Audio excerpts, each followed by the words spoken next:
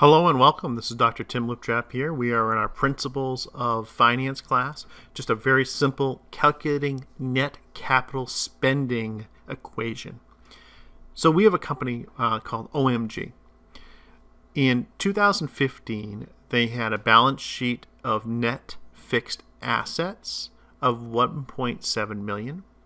And in 2016, on their balance sheet, they had a net fixed asset of $2.8 million. And you can see there's a difference of a $1.1 million from one year to the next. The company in 2016's income statement showed a depreciation expense of $128,000. What is the net capital spending for 2016? Okay, as you can see, we've got three numbers here.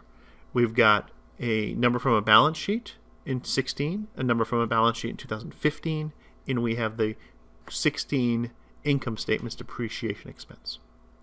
So let's show you how to do this. Don't make it harder than it is. So we're looking for net capital spending. So NFA is the net fixed assets. So when did we end? When did we begin? And then we're going to add our depreciation to that. So let's show you how this works. When did we end? We ended in 2016.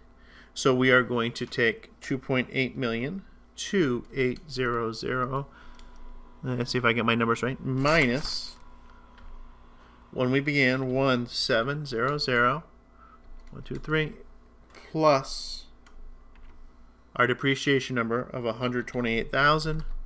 That's all we have to do. So NCS is equal to this, the calculation of that. And why don't we do that? Let me get my calculator out.